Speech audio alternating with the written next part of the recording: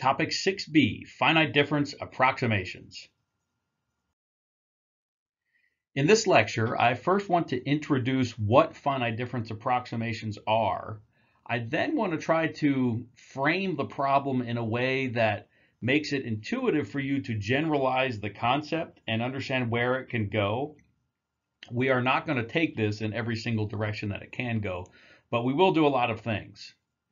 The most important aspect of this lecture is that you're able to derive a finite difference approximation and understand what's happening, understand where that approximation is evaluating the derivative, what information it's using to calculate the derivative, and some of the drawbacks. While there's lots of methods for deriving finite difference approximations, I'm only going to cover the polynomial technique here because it's very simple. It builds on what we've done in a previous lecture where we talked about fitting polynomials to data.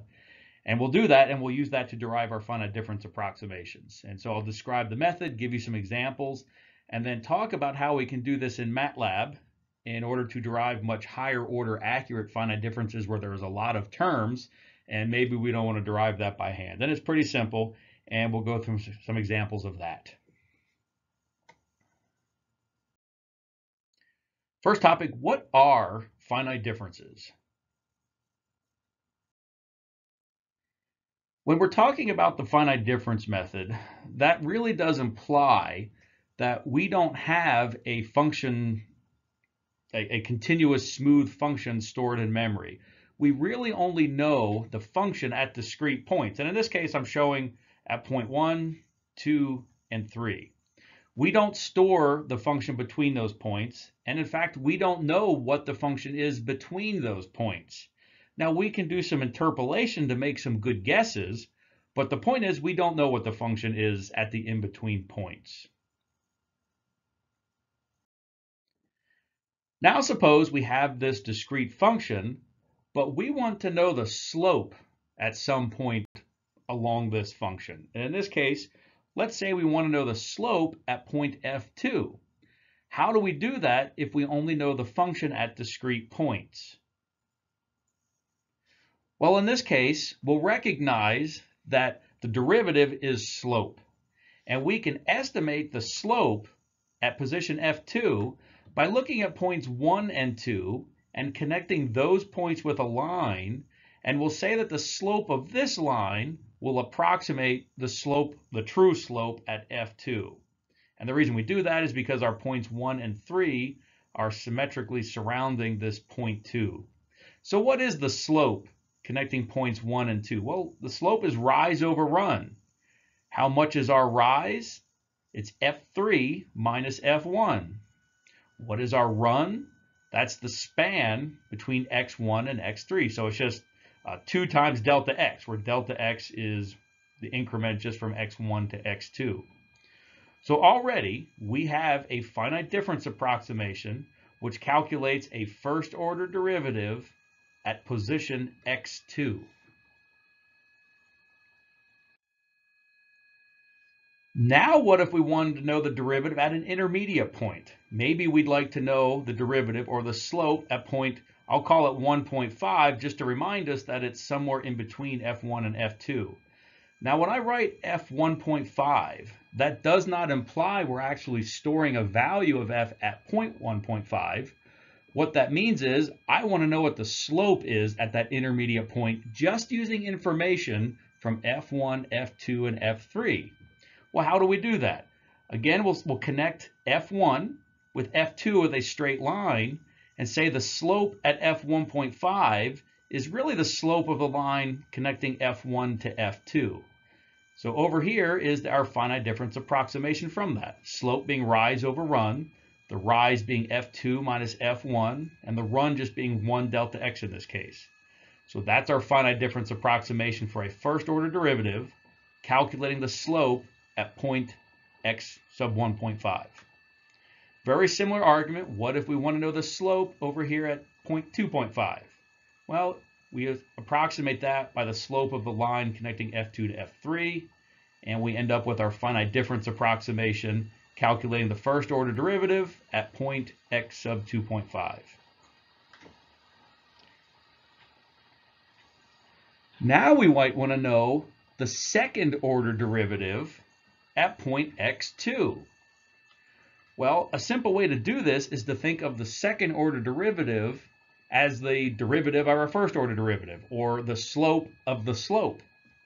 So our slope of the slope is still rise over run, but our rise is the slope at x.25 minus the slope at x1.25 divided by the distance between those points, or the run. That's delta x. Well, we just derived above two different finite difference approximations for these first order derivatives.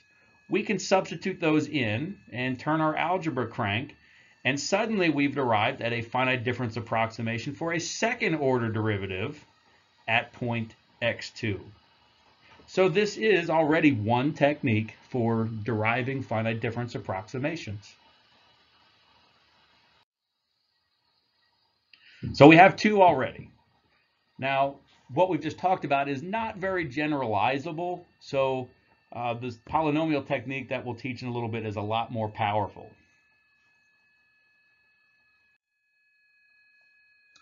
Before we get into that, I want to try to generalize the concept of what a finite difference approximation is. And so in my mind, I'm picturing this random scattering of points, and they don't have to be distributed uniformly or anything, just some random smattering of points. So what information is hiding behind those points? Well, each point has a position, x and y, in 2 dimensions. In 3 dimensions, it would have a z. And there's also a function value there, an f1, 2, 3, 4, etc. So we have this random smattering of points. Now suppose I wanted to estimate the function or one of its derivatives at some point amongst these blue points. So this red point is where I want to evaluate my derivative. The blue points is the information we have from which to derive the function or one of its derivatives at the red point. Well, it turns out there's a few ways to do this, but let's say we do it. Our answer always has a very similar form, whether we're interpolating the function or any of its derivatives. It's always just some weighted sum of the function values at each of those blue points. So the f values will be known. Our job is to determine what are these weights. What is A1, A2, A3, A4, A5, A6, and A7, or however many we need. Those A terms are called our finite difference coefficients. Our goal in this lecture is how do we calculate those A terms?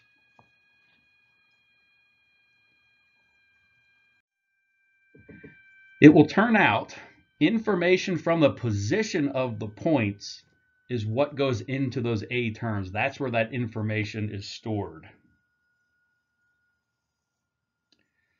Now, if we have some random smattering of points that we're showing with these blue dots, and we wish to evaluate our function or derivative at the red dot right in the middle, and let's say we go ahead and derive our finite difference coefficients or finite difference approximation, and we get an answer.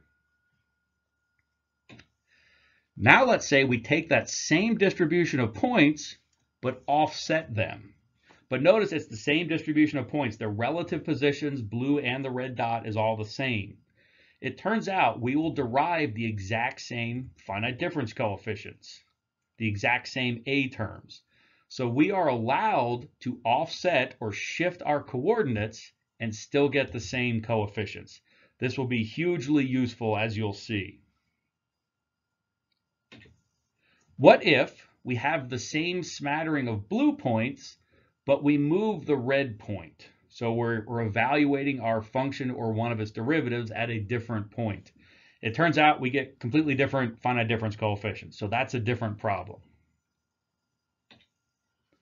What if we evaluate our finite difference at the same point, but the points from which we're evaluating that change their position? Well, it turns out we get different coefficients. So in the end, we're only allowed to shift our coordinates and still get the same finite difference coefficients. If we do anything else, we have to rederive new finite difference coefficients. There's many types of finite differences. There's 3 main types commonly talked about. One is a central finite difference. In a central finite difference, we are evaluating the function or one of its derivatives at the midpoint between our function values. This is the most accurate way to calculate a finite difference, but it's not the only way. There's also what's called a forward finite difference. Suppose we're interested in evaluating the derivative at point f1, but for some reason we don't have information on either side. We only have information on the forward side of it. So if our finite difference approximation contains information only forward of where we're actually evaluating, we call that a forward finite difference. Obviously, this is not ideal because we're evaluating our derivative at the edge of where our data is and maybe not getting as accurate of an estimate. We could look at this the other way around. If for some reason we're evaluating a finite difference using information on the backward side of that point, we call that a backward finite difference. And it really has the same drawbacks as the forward finite difference, not quite as accurate as the central finite difference, but there are times where we just don't have a choice and we have to use the forward or backward finite differences.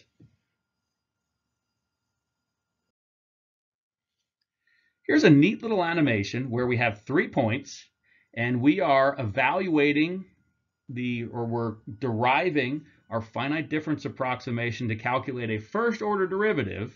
And what we're changing here is the point where we're evaluating that first order derivative. And we can watch those finite difference coefficients change as a function of where we are evaluating that finite difference. So I'll let this play for a few seconds, a few moments, and feel free to fast forward or pause or rewind or look at this. I think this is a really good animation to stare at for a while.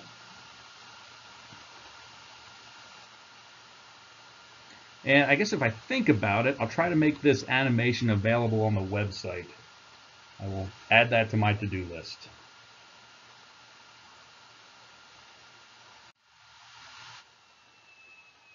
So here are 2 things that we really need to keep in mind and keep control of when we're talking about finite differences. The first is the positioning of the points from which we are evaluating our finite difference. In this case, we're talking about the blue points. So where are those? How densely are they packed? What are their positions? The more densely they're packed, usually the more accurate we can estimate our function or one of its derivatives. But of course, that's more calculation. So there's a typical trade-off. We can improve our accuracy, but it requires more calculations, which probably requires more memory, more simulation time, etc.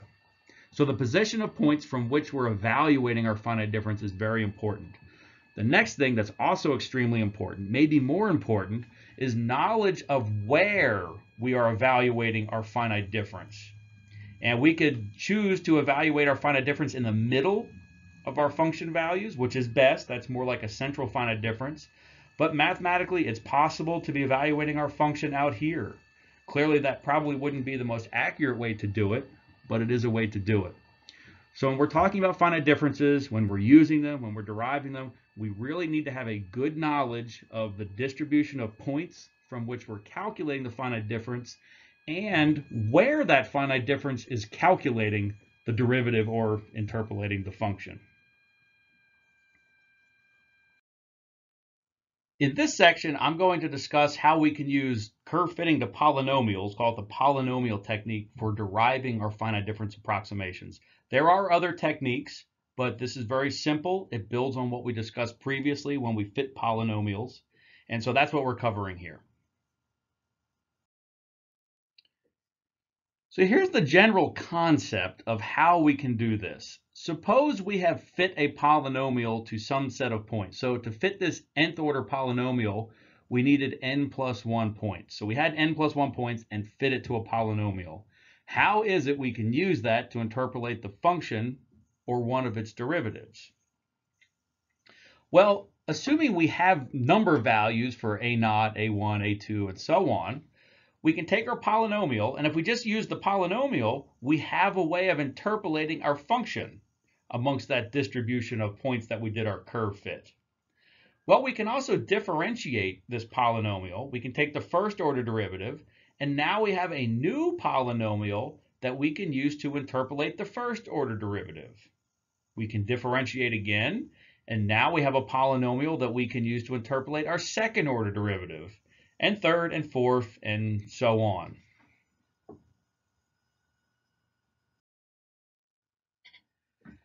So here are the polynomials that we will use to interpolate the function or one of its derivatives. And let's look at this for a bit. What value of x would make evaluating these polynomials very, very easy? Well, I think it would be at x equals 0. If we set x equal to 0, suddenly the way we evaluate our function or any of its derivatives becomes very, very simple. So in fact, what we'll do is we will shift our coordinates so that x equals 0 is the point where we want to evaluate our function or finite difference. And suddenly these polynomials reduce to this really simple form.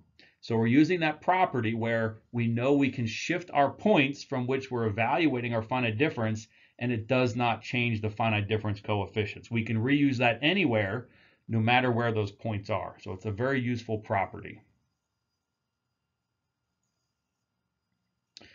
Big question is, how do we make this happen every time? And we already hinted to it by shifting our coordinates. So we shift our coordinates this way. Our original coordinates we'll just write as x. If we want to evaluate our derivative, so interpolate the function or one of its derivatives at point x fd, so the fd means a finite difference, that's where we were evaluating our finite difference. If we just subtract that from our true values of x, we'll get our shifted coordinate system, where all we did was subtract this xfd. So we can rewrite our polynomial in terms of the shifted coordinates. And that's fine to do. And so when it comes time to evaluate our finite difference, since we said we're going to have that exist at the point where in our shifted coordinate system, the tilde x equals 0, our problem just reduces down to what we're showing at the bottom of the page. So we can interpolate the function just using a naught. We can interpolate the first order derivative just using a1. Our second order derivative using a2, just scaled by a factor of 2, and so on. So this really simplifies things, and it's very useful. And it's okay if it's not making a whole bunch of sense right now. When we work through examples, you'll see how this is done. At a high level, this is really a 4-step procedure for deriving finite difference approximations using the polynomial technique. The first step is just to define the set of points from which we want to calculate our finite difference approximation. So if we want to use 3 terms in our finite difference approximation, we need to pick 3 points. And we'd like those 3 points to be as close to where we're evaluating our derivative as possible. So that's step 1, just picking our points. Now what we want to do is shift our coordinate system such that in our shifted coordinate system, x tilde, so the tilde reminds us this is our shifted coordinate system, where x tilde equals 0, that's where we're evaluating our derivatives. And that makes it makes our polynomials much, much simpler because most of the terms drop. So we pick our points and then we shift them so that in the shifted coordinate system, x equals 0, where we want to evaluate our finite difference. Then in our shifted coordinate system, we fit this smattering of points to a polynomial. Once we have our polynomial fit, we'll know values, numerical values for a naught, a1, a2, and so on. The last step is then to use those polynomial coefficients to write the finite difference approximations that either approximate or interpolate our function or one of its derivatives at x tilde equals 0. So that's the high level. Let's go through each of these steps in more detail and talk a little bit about how it may be implemented in MATLAB. We'll save the bulk of the MATLAB discussion for the examples. So step 1, we pick our coordinates from which we want to approximate our derivative. And we will store those coordinates in a column vector and just call that column vector x. Step 2, we want to shift our coordinates such that in the shifted system, we're evaluating our function or one of its derivatives at x equals 0. So now what we want to do is we want to correct our column vector x, or essentially construct a column vector of x tildes. This is our x values in the shifted coordinate system. So in terms of the original x values, we'd write it this way. The reality is we will just store a column vector of our shifted coordinates. So for example, if we're doing a central finite difference, we would expect that these first values would be some negative values of x. It would pass through 0 and go up to some positive values of x. If it's not a central finite difference, that 0 could be just about anywhere else. So we shifted our coordinates. Now our goal is to build this big matrix X. And recall our discussion when we were talking about fitting polynomials to curves in a previous lecture. We have to build this Vandermonde matrix, where the first column is all ones. The second columns are our values of x, then our values of x squared, and all the way up to some value n. And this is a big square matrix. In terms of our original coordinates, we could write this X matrix this way. I tend not to do that since we already shifted our coordinates. I will just build this big Vandermonde matrix this way.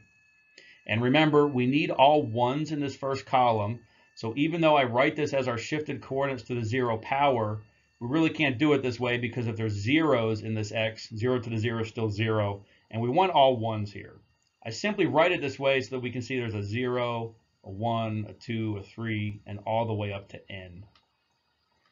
So we build our big X matrix. Once we have this X matrix, we will invert it to get our Y matrix. And with practice, you really can stop here and you'll recognize that the rows in this Y matrix are the finite difference coefficients. We need to proceed a few more steps before that becomes obvious. So we invert X to get our Y matrix. So once we have the Y matrix, we now solve our polynomial equation, if you will, for our polynomial coefficients.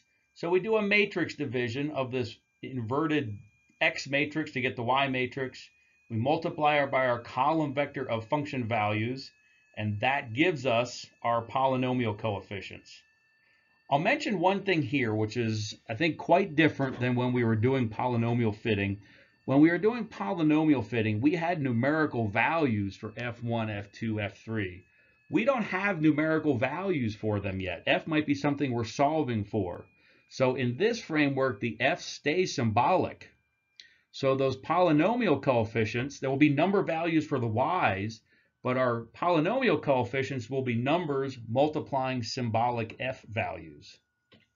So if we do the math, we can pull out our polynomial coefficients, a0, a1, a2, and we'll have numbers where the y's are, but the f's stay symbolic.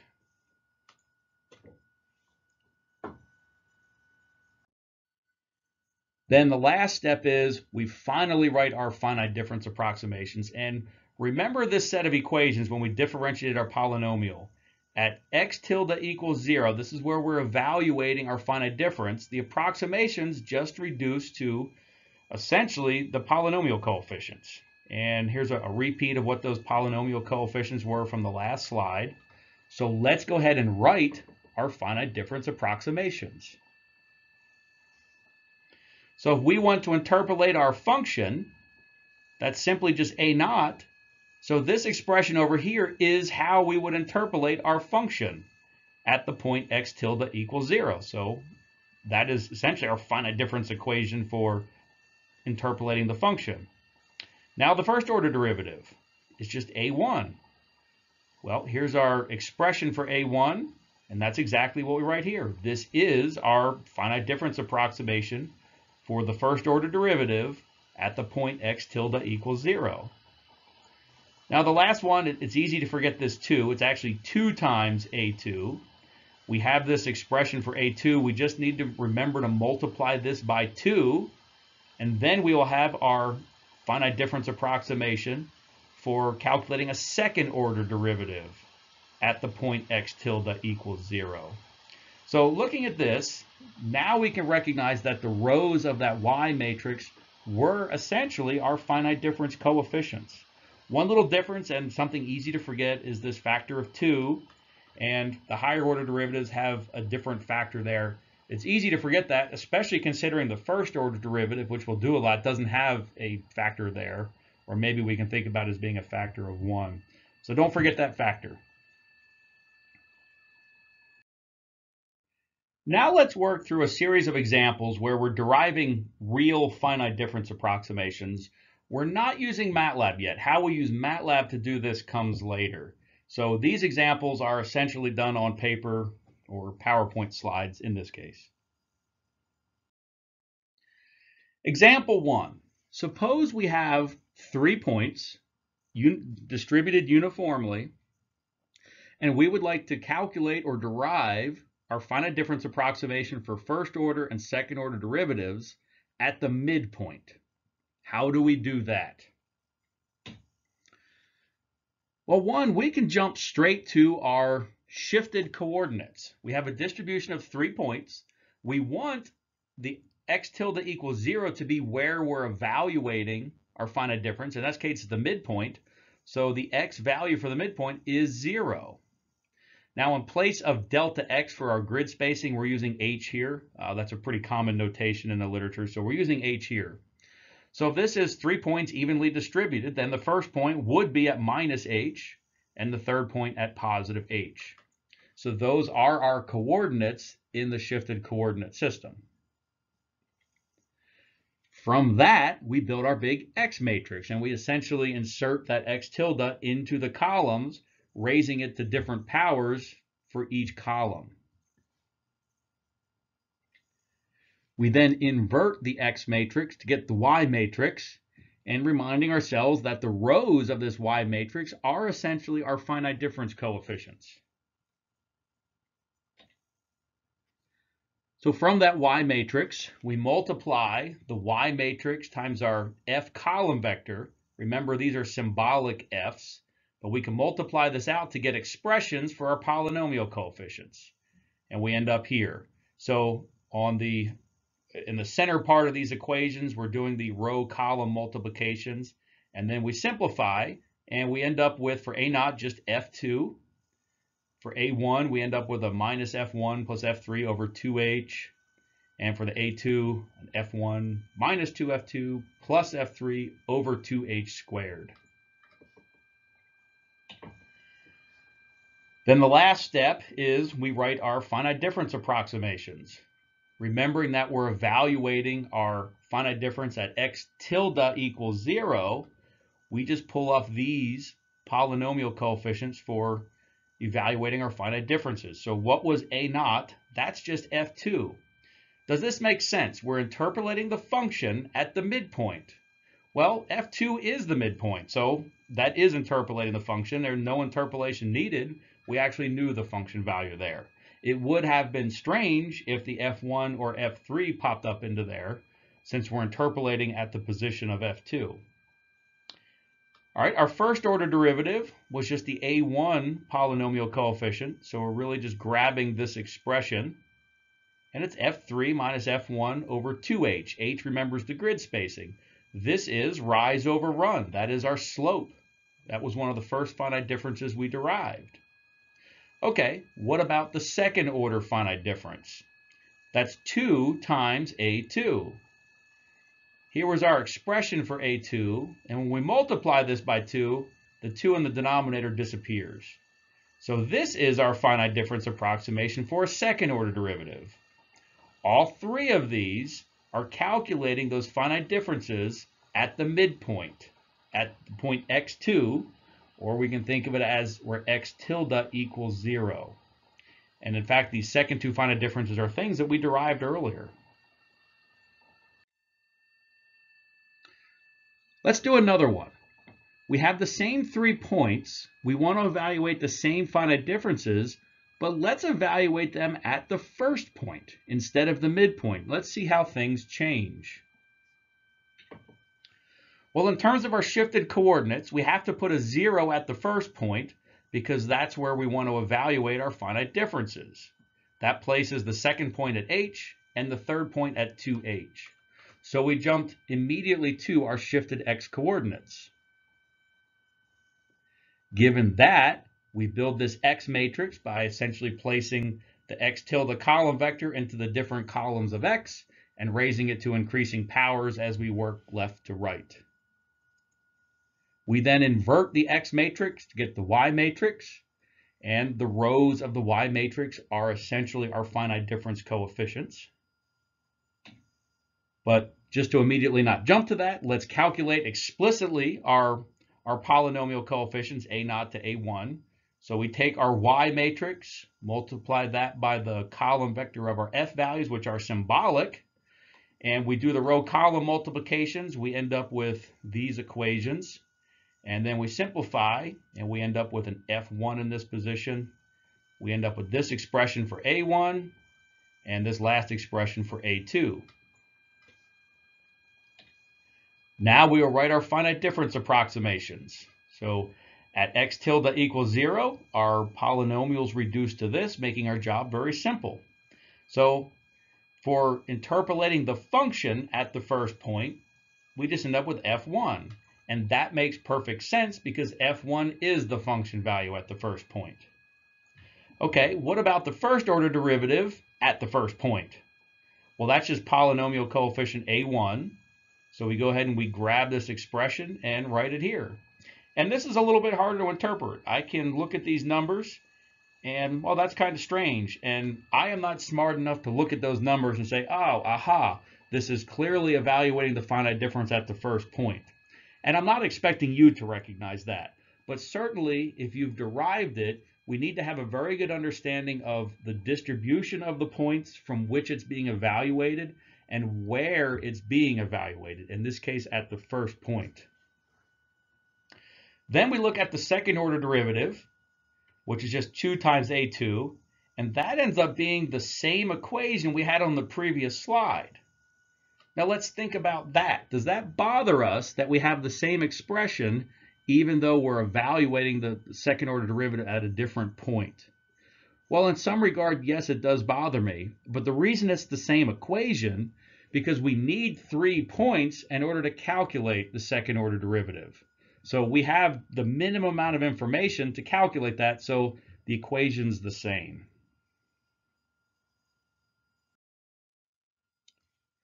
Now let's do something a little more aggressive, a little more fun. Let's say we want more accuracy in our finite differences. Well, the way we do that is by adding more points.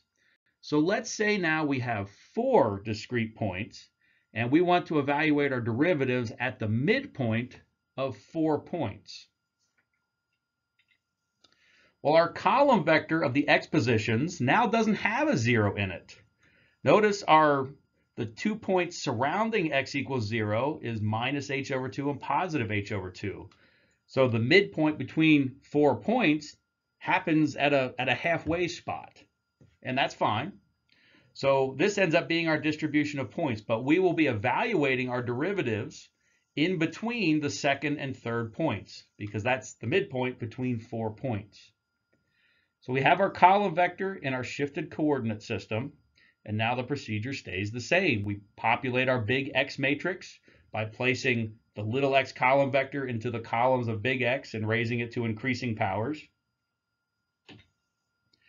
We then invert that to get our Y matrix.